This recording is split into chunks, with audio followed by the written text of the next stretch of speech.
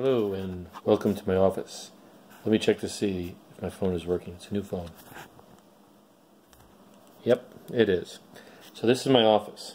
It's the first time I'm using this phone to make a video, so if it doesn't come out any good, I'm just going to blame the phone, okay? Anyway, I know that on Friday I gave you guys a quick rundown of my technique for analyzing circuits. And to be honest, I don't think I did a great job of it. Oh, by the way, you see my 6 screens there? Isn't that nice? 6 computer screens. Anyway, I didn't do a good job of it, so I'm going to make a new recording and try to explain it in more detail and better. I'm also going to take pictures of these and post them on the class website too. So anyway, here we go. We're going to start off by our circuit. And it's a simple circuit like this. I think I drew the same one up for you guys. We have 2 loops, loop 1 and loop 2, and 3 resistors, resistor 1, resistor 2, and resistor 3. Now, I like to make my eyes a little bit curved at the end like that, and like that, because that way you don't confuse them for L's. I'm sorry, for ones. You might confuse them for L's, but that gets a little bit more, well, whatever. Now, the 3 rules that we're going to use are the sum of the voltages in a loop equals 0. The sum of the currents into a node equal the sum of the currents out of the node. And Ohm's law. Okay, now if we look at loop 1, we can see that it's going to have Vn minus the voltage through R1 minus the voltage through R2. So that's 0 equals Vn minus VR1 minus VR2. And if we use Ohm's law, we get those 3 things right there. Those are 3 very obvious things. VR1 is equal to I1R1, VR2, VR3. Okay, we can substitute those in, at least 2 of them in, and we get that 0 equals Vn minus I1R1 minus I2R2. Okay, that's pretty easy. Loop 2, it's a little bit trickier because if you look here, and I've already written in the currents, and I've got arrows on them. And that's important because that means that because of the current being the opposite direction, then we have for loop 2 it's 0 is equal to minus VR3 plus VR2. So if you think about it, that makes sense because here you're losing voltage because the current's going that way, and here the current is going the other direction. So you're gaining voltage, kind of, sort of. It's a negative of a negative. What that really means too is if you look at this, you say, well, that means that VR3 equals VR2. And we know that's true because it's a parallel circuit. Okay. The important thing is to watch those current directions. If you're going with the current, then the sign stays negative. If you're going against the current, the sign becomes positive. Alright. Then we have one node. And that one was right there, and we can see that I1 is equal to I2 plus I3. I1, I2, and I3. I got big fingers, don't I? Okay. So, right then, I can tell you we have enough to solve for anything we want if we've given enough information. We've set up the problem correctly. What does that mean?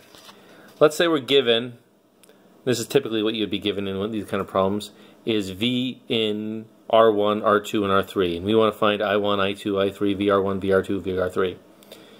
Now in reality, VR1, VR2, and VR3 are very easy because once we have I1, I2, and I3, we can just apply Ohm's law. So we really are just looking for I1, I2, and I3. So let's start with I1. Well, from equation 2, we know that, here's equation 2 for those of you who can't remember. We're going to rearrange those terms to solve for I1. And we do that in the next 2 steps, here and here. So we get that I1 is equal to 1 over R1 times Vn minus I2 R2. So what does that mean? Well, we know all those quantities except for I2. So we need to get I2 next. Well, I2, if we look at equation 5, that's the node equation, we can just rearrange that to say I2 is equal to I1 minus I3. All right. Well, that was easy. Oh, but now we need I3. But from equation 4,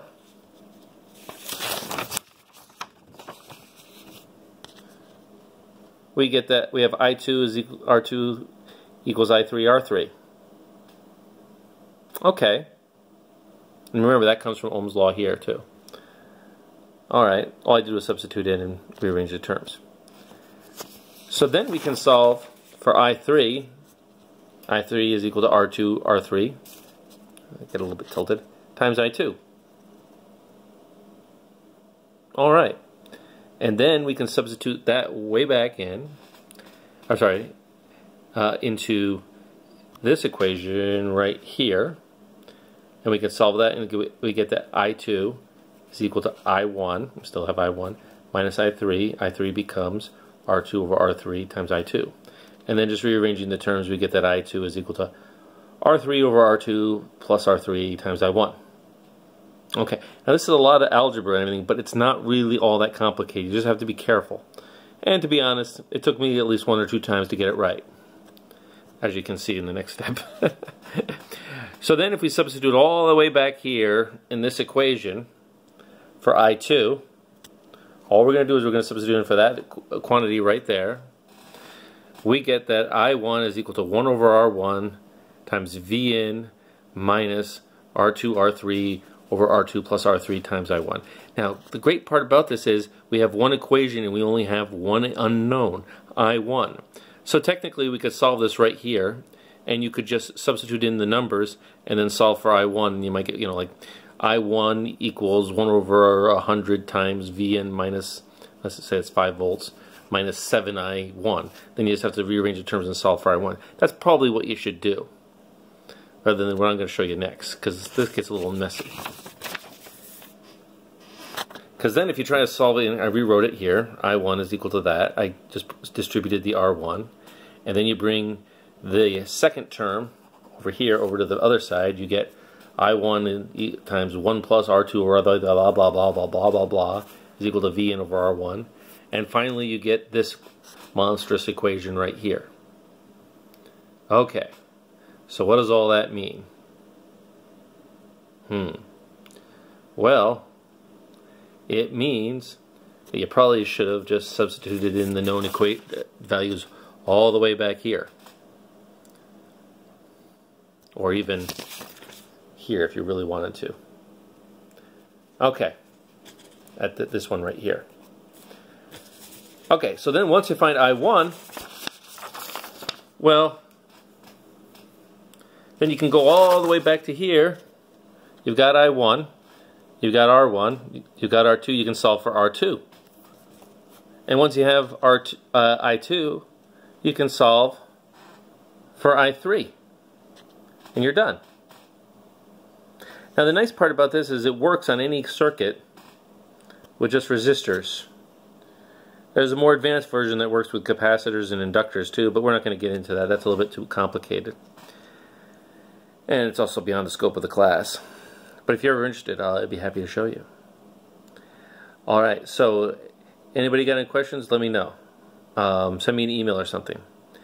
Alright, I will see you in the physics lab. I should probably do that. I don't know if I'm upside down or not. Oh well.